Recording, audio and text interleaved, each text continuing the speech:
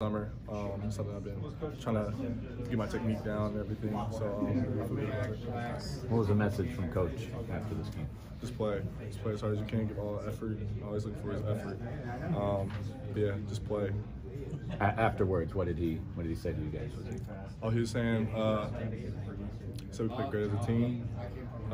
Great minutes from everybody. That was his main message, just to keep working. We got a few things we need to work on tomorrow. But I know a big word's been confidence with a lot of you guys. I mean, what does this do for as a team? I mean, is this a confidence boost kind of heading into the season? The test for us today was great. So I think it boosted our confidence a little bit. Obviously, like I said, we need to have a few things we need to work on. Of course, confidence is in there for sure. What you make of the pace of play? You guys pushed the ball quite a bit tonight. Maybe that's something a bit newer. That's something you feel like you guys are handling well so far? We're still getting used to it a little bit. Sometimes we go a little too fast for ourselves, but that's something that we really want to apply to the game. Is just playing fast, being one of those fast running teams. So to go with that, there were a lot of long outlet passes tonight. Is that something that's maybe by design, or is that something that happened naturally against a team like Saginaw? That just happened naturally. We usually want to get it out to our outlets fast and just run the court. But those spots were open. We just pass it down.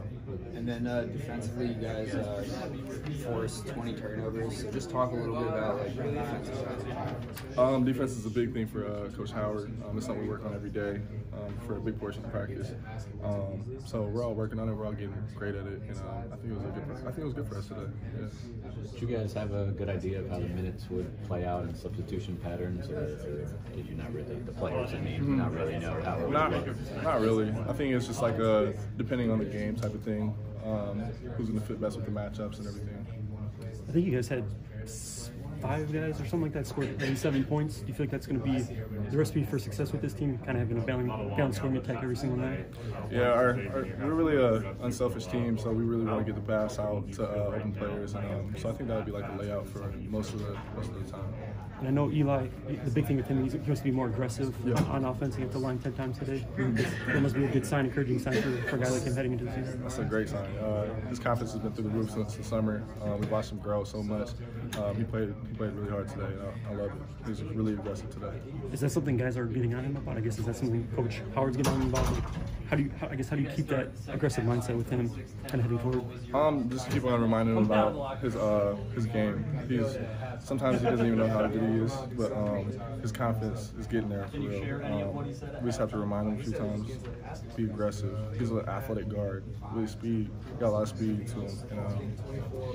Sorry if you already asked. Are you 100% and were you limited at all? I would say I'm about like 95%. I mean, obviously the goal is to be 100% today, but it's a little sore. But I think the goal again is to be 100% by Tuesday. When did you start practicing again, full go? So when did I? Yeah. I mean, we saw you in the practice, or in the scrimmage on Monday. I think it was last Thursday, Friday. Okay. One of those two, I think. Thanks.